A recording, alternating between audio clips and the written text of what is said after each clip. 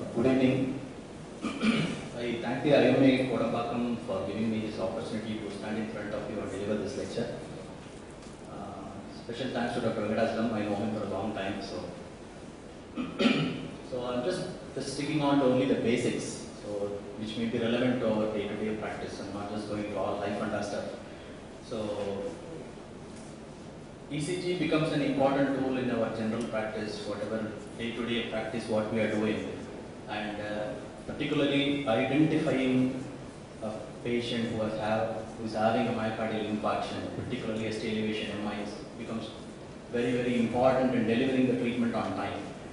So the role of primary care physicians and family physicians becomes very, very important in identifying such patients, because you people are the first point of contact for such patients, because majority of them don't come to tertiary care hospitals or to the government hospitals or to the corporate hospitals for primary care.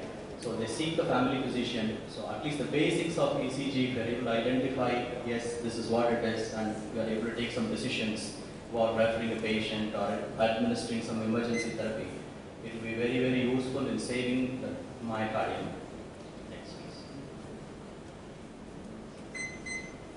So how to pinpoint the location of myocardial ischemia or infarction and coronary artery occlusion. So this is going to be the gist of my talk for the next 15 minutes. So why should you locate the culprit artery? Why should you identify which vessel is involved? There are totally 3 coronary arteries for all of us. 2. Left side, there is a left coronary artery, and the right side, the right coronary artery.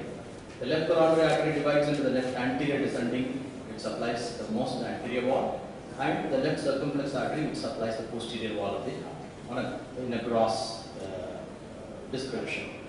So why do you need to locate the culprit artery? First thing, the difference in plan of management. I'll just tell one example for each of these points. Plan of management becomes very, very important when it comes to identifying which territory is involved. Say for example, if a patient has got an inferior wall MI, inferior wall MI means right coronary artery is most of the time involved. And this gentleman also most of the time may have a right ventricular involvement. So if there is an RVMI, patient generally presents to you with gross hypotension. In such a case, if you are not able to identify which artery it is and you start pushing a nitroglycerin for relief of pain, it will cause more harm than not giving nitroglycerin. So in such scenario, identifying the culprit vessel becomes very important. Difference in clinical presentation. Clinical presentation differs according to the artery which is involved. Say for example, if it's a same inferior wall MI, can present to you as a complete heart block with a syncope. Patient just drops down, you do an ECG and you see bradycardia and some ST elevations, and that becomes very important, identifying which artery is involved so that you can decide on the next one. Plan of treatment, that's very, very important. Based on the ECG, you can decide what will be the therapeutic modality for this gentleman. And identifying the culprit artery is very, very important for a person who performs an intervention, so that he can decide on which tool to utilize the moment you enter into the cath lab. So you have a proper plan in place. So you can decide which guiding catheter you need, what are the balloons which you will require, which one you will require, and what will be whether the patient requires a temporary pacemaker or not. All these you can decide before you enter the cath lab. So identifying the culprit artery or locating the culprit artery becomes very, very important before you administer the therapy. So just a gross view about the coronary arteries and the leads. So there are totally 3 coronary arteries. The right coronary artery, which supplies most of the inferior and posterior wall plus the right ventricle, and the leads which point towards the right coronary artery as depicted here, lead 2, 3 and AVF. The left system, the left main, divides into the left anterior descending artery which runs through the AV groove and the left circumflex which runs behind the heart. So LAV supplies most of the anterior wall and the interventricular septum. If you see the circumflex, it supplies posterior and the posterobasal wall predominantly, this one. So the leads which point towards the right coronary artery or the inferior territory will be lead 2, 3 and AVF, and the LAD territory, which is from V1 to V5, V6, And circumflex, generally it is actually it's a lateral most leads. So mostly you will require some lateral extension of these leads. So this is just a depiction of the coronary anatomy pertaining to the ECG leads. So before we decide on localizing the artery which is involved, you need to know what is meant by a coronary artery dominance. So everybody has a single artery which becomes dominant, either the left or the right. What is a right dominant system means? The coronary artery that gives the PDA. PDA is a branch which supplies the inferior wall of the left ventricle. Inferior wall of the left ventricle. This determines the dominance in a particular person. Most of us, 85% of us have right coronary artery which is a dominant artery.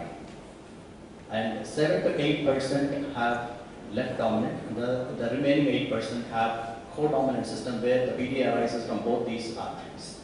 So a right dominant system implies that the PDA is supplied with the right coronary artery, mostly 90%, it's actually 85% of people. And left dominant system, PDA is supplied with the left circumflex artery. So whenever I'm mentioning this inferior infarct, it is basically the wall of the left ventricle which we are mentioning. So generally right ventricle is mentioned as separately, and particularly if it is an inferior wall, it means inferior wall of the left ventricle. So that is what it is. So anterior infarct means anterior wall of the left ventricle. Okay. So this is the picture of the vascular supply of the LV just to understand. So the parts of the left ventricle can be divided into the apical portion, mid portion and the basal portion. So you just cut it across, you see this anterior anterosuperior wall. So this whole area is mostly supplied by the left anterior descending artery. So hence LAD supplies almost 60% of the myocardium, and no wonder it is called the widow-making artery, layman term. And circumflex, of course, small area, posterolateral wall, and the inferior portion is supplied to the right coronary artery, just for understanding which artery supplies which area.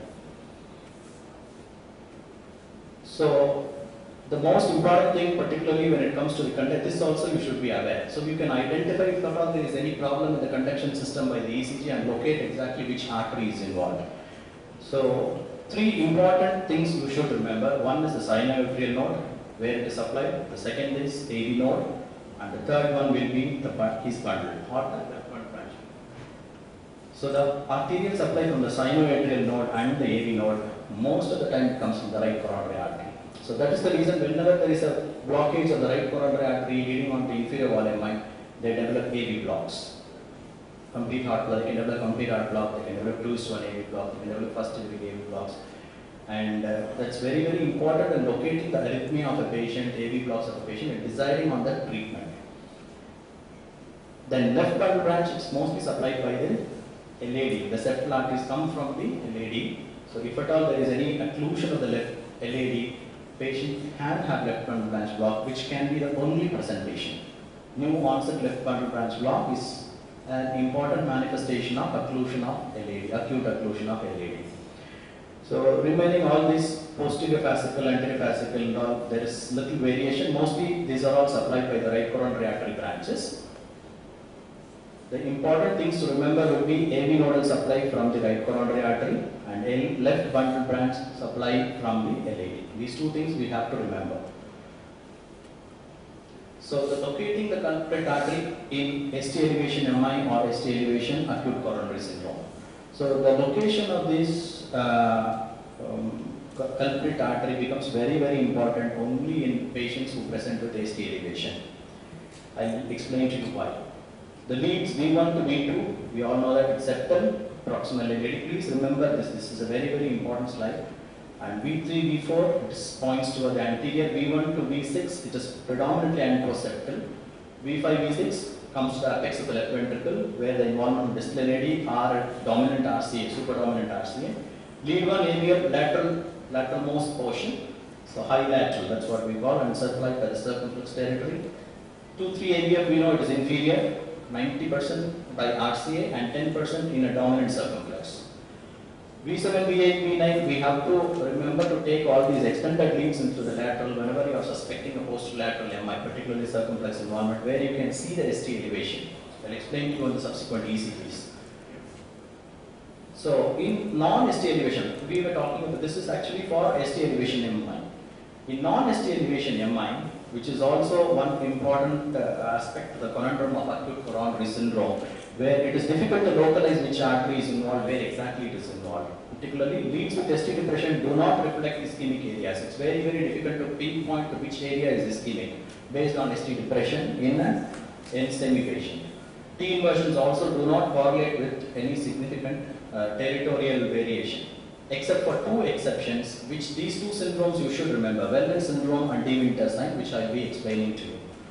Wellen syndrome, this Wellen syndrome and De Winter syndrome, these are some variants of presentation of acute occlusion of LAD. It is the LAD which is affected in both these.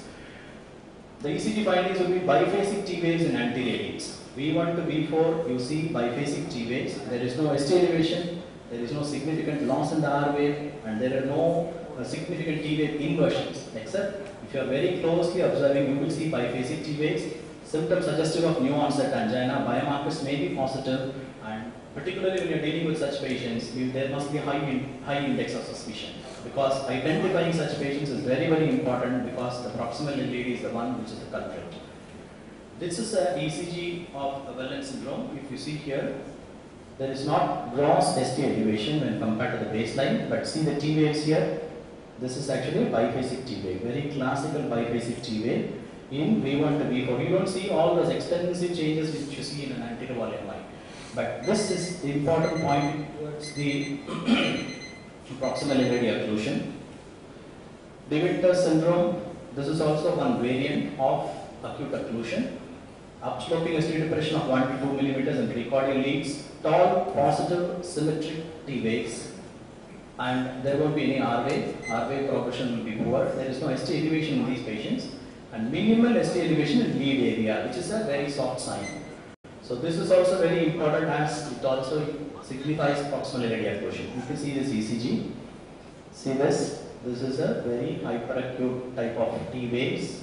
And there is not much of ST coding which you see in ST elevation MI. And see the R wave, there is no R wave at all. There is a poor progression of R wave from V1 to V3. And there are some reciprocal changes here in the inferior leads. So this is De Winter syndrome, and these two are some variants where it is actually a total occlusion of LAD, but without any ST elevation.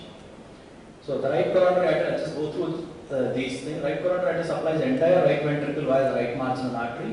90% of the cases, RCA gives the PDA, hence it becomes a dominant artery. 60% RCA gives off branches to the SA node and the AV node. AV node, it is 90%, it is by the RCA. So right coronary artery is very, very important. So it manifests as inferior wall infarction, where you have ST segment elevation leads 3, 2, 3 and AVF. The ST segment elevation is highest in lead 3. If it is, there is one small way where we can identify whether it is a circumflex, dominant circumflex, or a dominant right coronary artery based on this ST segment elevation. If in lead 3 it is more than in lead 2, mostly it is a right coronary artery. And if it is lead 2 more than lead 3, then it points towards a circumflex which is dominant. This is all some soft signs. Reciprocal ST depression you can appreciate in lead 1 in AVF, as you see in this ECG. See this gross ST elevation in 2, 3 AVF. If you see 3 ST elevation is more than in 2, and you see these reciprocal changes in lead 1 and AVF. Okay, gross ST depression here. So this is a classical case of ST elevation in inferior wall MI. When it is inferior and RV MI, how is it? Right-sided chest leads are mandated. So whenever you have an inferior wall MI, insist on a right-sided lead. That's very important, because most of the time these two are combined and present together. So V3R, V4R, V5R, it is actually mirror image on the other side, that's all. So we show ST segment elevation. So ST segment elevation in right ventricular, in particular identifying right ventricular infarction becomes very important in determining the treatment of the patient.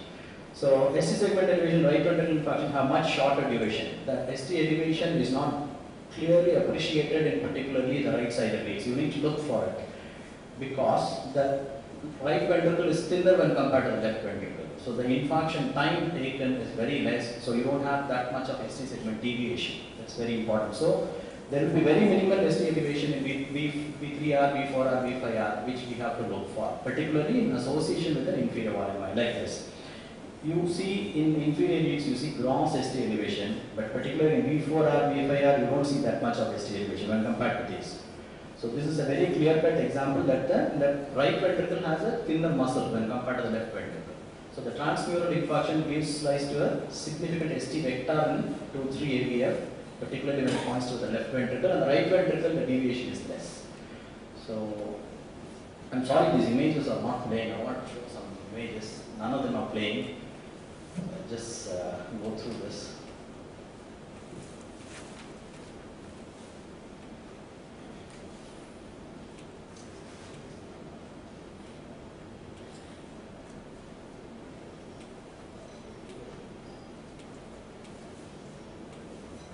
This was some primary angioplasties which I did in SIMS, so I just want to show you some pictures. Sorry, I'm not playing. This posterior wall MI. So posterior wall MI occurs if the artery supplying the posterior wall, that is either the circumflex or the right coronary artery is affected. So ST segment depression you see in V1 to V, ST segment depression, please note this, you see ST segment depression in V1 to V3 and V1 and AVL, but V1 and V3 show tall R waves. This is very important.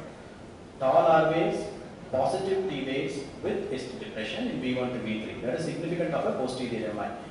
These are actually the reciprocal changes. If you take V7, V8, V9, you will see ST elevation with the T inversion. Okay, just invert the ECG and see, then you will be able to appreciate the T wave inversion. This is a classical example of true posterior MI. If you see the R wave is upright here, tall R waves. See the ST depression here, and T waves are upright. Generally, in an anterior, say for example, this also you can think of anterior MI, but generally there will be T wave changes. Either there will be T wave inversion or a biphasic T wave. The T waves are never so much upright in an anterior MI.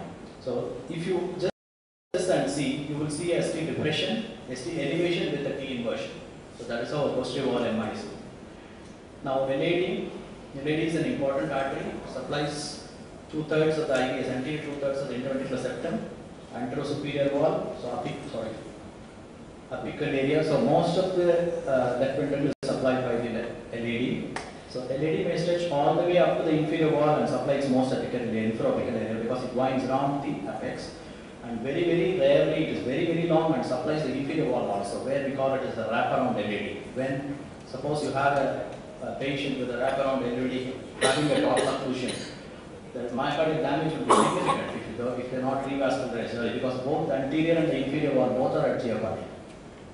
So anterior MI, proximal LAD occlusion, there is slight difference, and mid LAD or distal LAD occlusion, there is a slight difference. The areas affected, massive infarction involving the basal parts, anterosuperior, lateral and IVS, because all the branches are cut off, diagonal, septal branches, everything is cut off if there is a proximal LAD occlusion. Occlusion proximal to the first septal and diagonal branches causes elevation in V1, V4, V1, AVF, which causes an extensive anterior wall MI.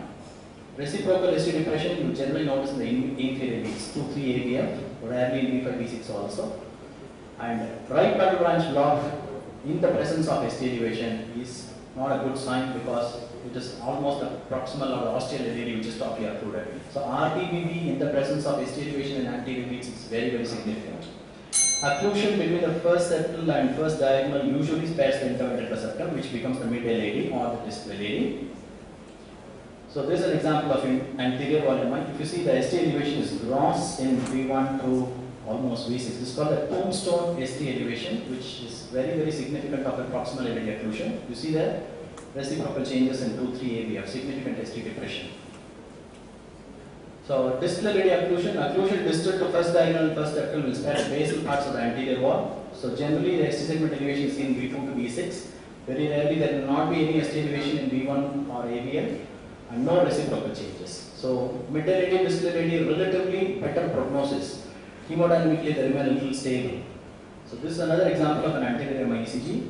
See the ST elevation, gross ST elevation in V1 to V4, and significant ST depression in the inferior leads. So this is another example of an anterior wall. This is probably a mid LAD, because if you see, there is not much of significant ST elevation here, and there are no reciprocal changes here. So of course it limits from V2, not much of elevation V1, V2 to V3, V4, V up to V4 it is there. So probably it is a mid LAD occlusion. So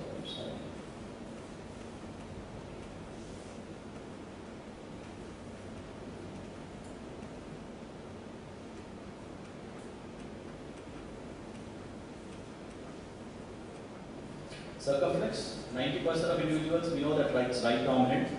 When 10% of the people, circumflex supplies the basal and mid parts of the posterolateral wall. So generally, posterior and the lateral wall is very difficult to capture on the 12-lead ECG. So you need to take the extended lateral leads like V7, V6, V7, V8, V9. So in 10% of the individuals, coronary circulation is less dominant as we have mentioned. Can I take 2 more minutes? So the LCX supplies the heavy load in 10% of all individuals. So posterior MI, true posterior MI is classical of LCX occlusion. Also called posterior or infrabasal infarction. ECG changes resemble those in posterior infarction due to occlusion and RC. It's almost the same actually. ST segment elevation you see in V7 to V9, lateral leads. Reciprocal ST segment depression V1 to V3 and tall R waves and positive R waves in the same ways. We have described this already. I have shown in the ECG. See this.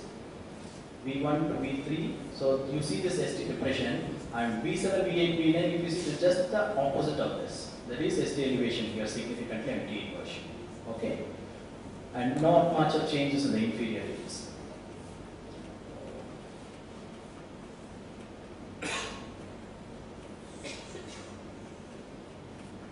So this is very, very important. This occlusion of left main coronary artery can be identified in the ECG. This becomes very, very important because left main occlusion generally patients don't make it to the hospital because they are hemodynamically very unstable, hypotensive, and gross arrhythmias are very common. They have cardiac arrest out of hospital. LMC is the origin of heredity and LCX occlusion will cause massive infarction with very poor prognosis.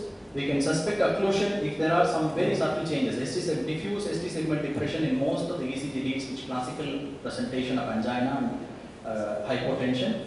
And this is one important thing which we need to look into. ST segment elevation in AVR, isolated ST segment elevation in AVR is one very, very important indicator of left main occlusion.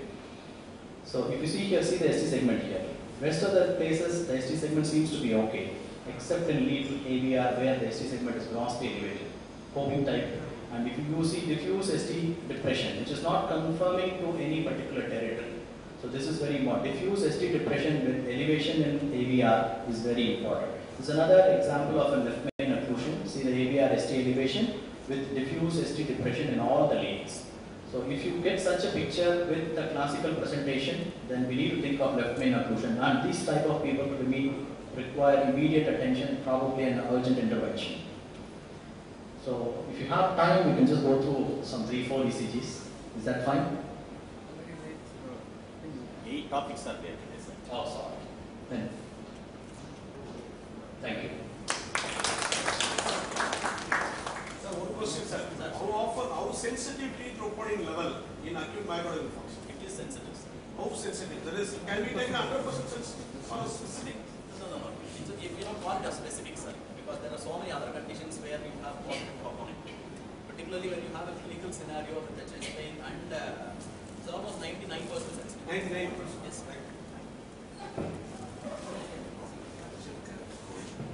I request Professor Chandrasekhar sir, please come forward and hand over the certificate of appreciation to Srinath.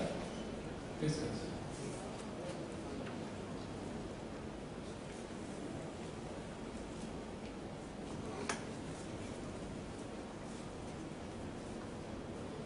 Sir, speaking with me.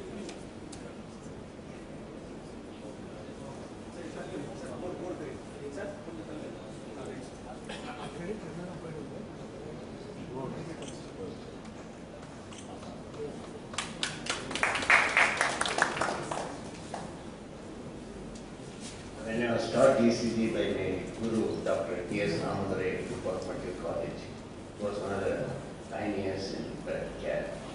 He used to say, before you take the ECG, you think what you expect in the ECG. He used to say, before you take X-ray test, think what you expect in the X-ray test.